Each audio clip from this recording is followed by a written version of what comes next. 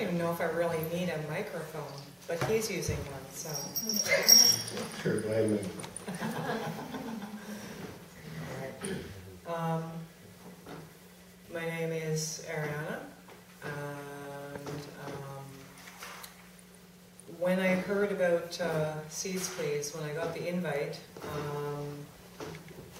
the first thing that occurred to me was to start going through my journals and thinking a lot about the season. I'm deeply bonded to nature, and what I noticed was that in my stream of consciousness writings, that I was writing from the perspective of being nature. And given that we had ice yesterday, I was kind of worried that it might be really bright and sunny and all of a sudden the world would explode with flowers and this would be completely inappropriate, but I'm cool. So what I'm doing tonight is I have fashioned a couple of pieces of poetry, bent them a little bit into lyric, and I'm representing myself as Quebec. Now, she is the wise woman, the veiled one, the blue hag, the crone of winter. Anyone who looks up her stories or you find out about her, you're going to find lots of different stories ranging from Wales all through to Scotland about what she does. I won't go into a lot of that, but basically she controls the weather as well as looks after the land. She veils the land over the dark half of the year. And come spring, she unveils. In some stories, she becomes one of the hills, one of the she, or a rock. In some stories, she's the triple goddess, and she becomes the spring goddess. What's laying here in front here,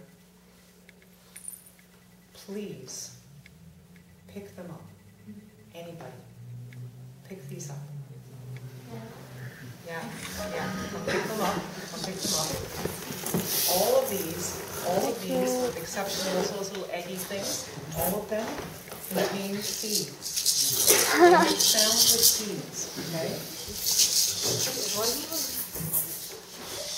At a point in getting into the performance, you're going to hear me do something really loud with some brass zins right here.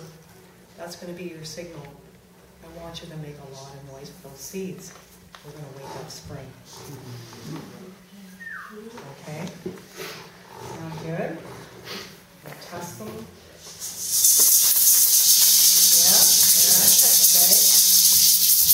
Yeah, we're good. Okay. Excellent. I know, I'm waiting. Yeah. I want to save it for the real deal. Yeah, right on, she says, yeah. A really good crone.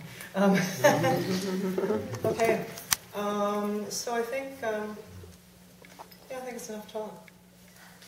Okay, I'm starting. Yeah, actually, let me get some water. Can you shut this light off here? Is this light right there? The one by the wall. Does it switch to the back of it? So it's not right on their eyes.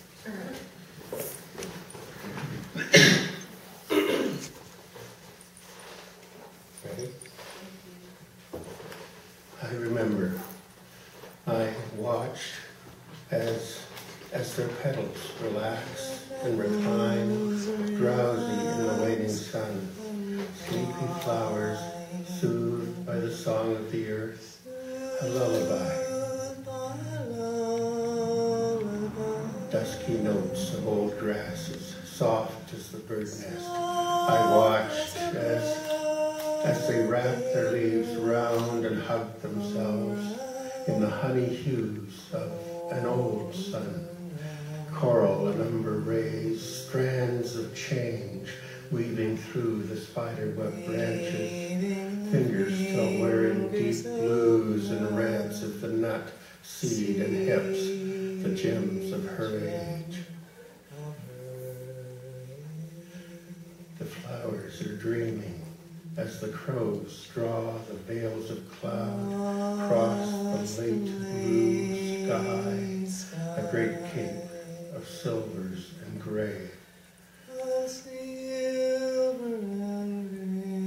Birds swam the waves of the ocean above as she flies with her cloaks of midnight stars float down from the sky, and it is time to rest, embraced in the warm roots of her arms. It is time to dream. The flowers are dreaming.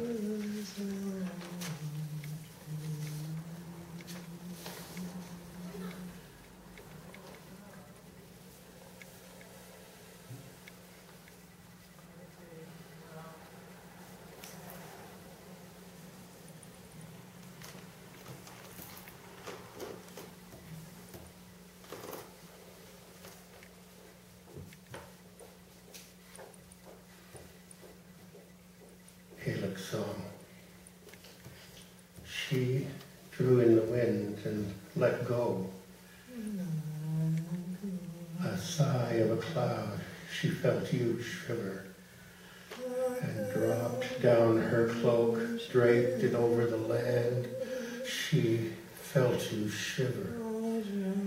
It strides the blankets of meadow and hill, rabbit in pockets and dove in her hair. Check the den, for the she-bear is asleep in the moon, and the belly of green, she is safe in her womb, in the tangle of frost hair. She felt you shiver and laid down the veil, now waits on the hill while you're sleeping. Your rhythm of breath, still so tired, will wait, will wait, she will wait. With blue cheeks and ice eyes, conversing with windy clouds, rest, my love, till time comes around, and the pale dawn arrives. Gold tints the gown, and sing you a morning of green. And I'll sing